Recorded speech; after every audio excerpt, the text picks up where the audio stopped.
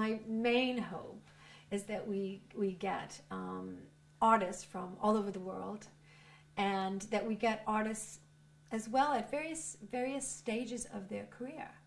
I think for me it would be very interesting to see how artists, they balance the innovation, but at the same time the reference towards old masters. What I'm looking for is evidence of a visual literacy, is evidence that an artist has looked and thought and responded to art that already exists. People don't understand that you can paint a beautiful image as well as transfer an amazing idea.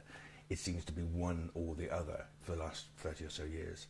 And I think artists should be reintroduced to the fact that we all have great long histories in art. Yes, Baudelaire said that the most important thing is that art should be of its time. I agree completely, but that does not exclude the possibility of making art now that has some sense of what came before us. I am more of the idea that you need to be able to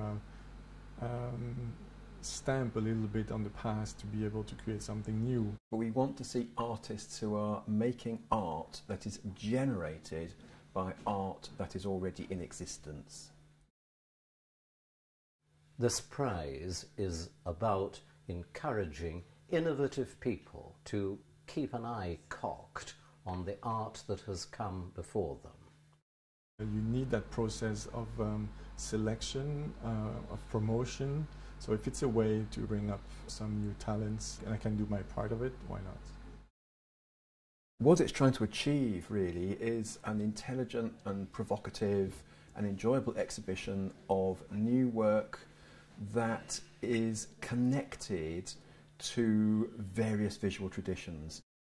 For me it would be very important to see a variety of media and variety of approaches towards the notion of old masters.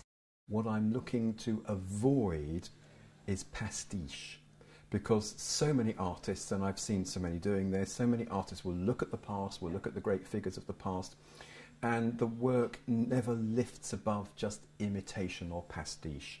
And that, if I come across something that I think is pastiche, it will go straight on the floor.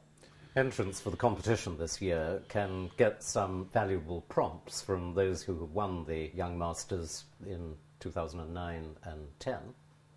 Luis Barber is hugely interested in the life of the past, so typically he took the art opening in Teniers and the Duke of Brabant at a private view, and using exactly the same poses, substituted 21st century figures for those 17th century men in black cloaks and hats.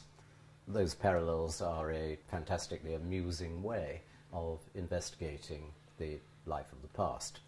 On that, Charlotte Bracegirdle is very skilled at removing figures from well-known old master paintings. She took the girl on a swing out of Fragonard's picture, leaving you just with the silent space. Does it have an 18th century feeling to it, or does it have a 21st century feeling? It's a very good line of inquiry. Hector de Gregorio made sculptures of hyper-realist muscular power, of which Michelangelo would have been proud. The prize has just gone, fascinatingly, to the Ghost of a Dream duo from North America, who make art out of used lottery tickets. They're driven by the dreamland in which gamblers on the lottery live.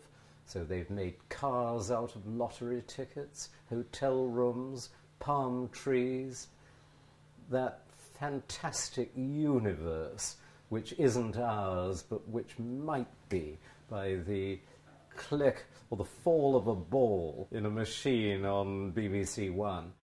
That's an art which was unimaginable 20 years ago.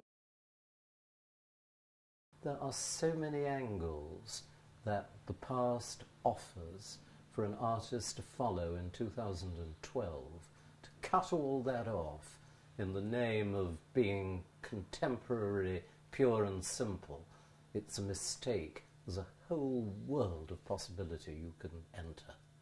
It could be completely abstract and have no sort of skill in how it's put across onto the canvas of the page or installation, but yet reference back to cultural ideas that we either share or can be easily imparted. It doesn't have to be just about the human condition, which most good art is.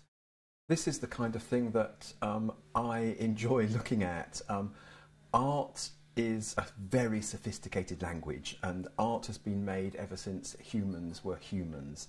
And since then, artists have always looked at art that already is in existence, either to be influenced by it or to reject it, to laugh at it, to deride it, to mock it, to be inspired by it, to be provoked by it.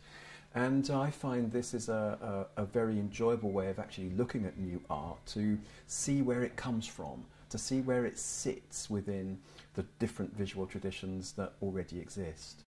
Get the best out of yourself. Go as far as you can. Don't think about conforming yourself or about what you think will please or whatever. Just give the best of your own guts.